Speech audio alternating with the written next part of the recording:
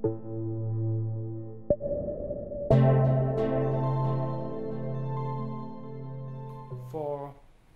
regenerative energy, there is a lot of work in the direction of use of biomass, and I personally do hate when energy is made from food.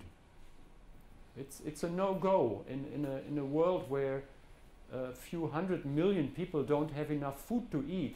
We can't, well, convert corn or grain into energy, a little bit of energy, because it's inefficient, totally inefficient on top of that. So the bioenergy that is up to the standards with life cycle assessment from all aspects, that would be wood.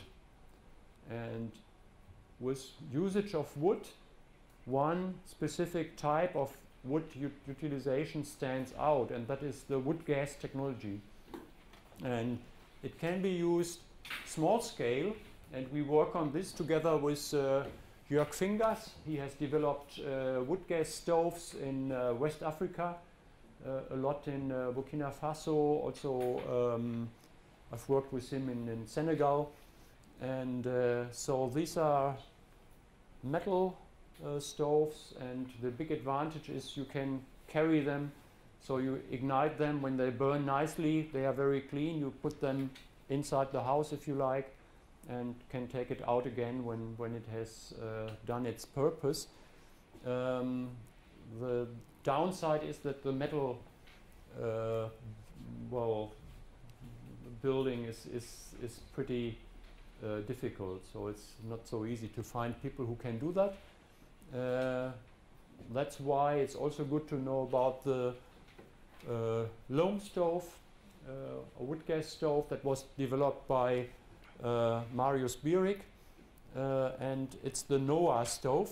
And this is Stefan Hügel from our university, and we have done a workshop with Marius, and we did cooking on the stove. It works very well, and it's something that we also want to bring into Ethiopia, into Aba Minch, where we are working at the moment, because it's a very cost-efficient way of cooking. And the way Marius does it, he has done the calculations based on real experience, and the family can cook with wood, convert the wood to charcoal while cooking, and then sell the charcoal at a higher price as the wood has cost. So they can actually earn money with cooking. And that's pretty cool, isn't it? Normally it's a big burden for poor families, the cooking material. And so that makes a little bit of an extra income. And the stove is also relatively low cost.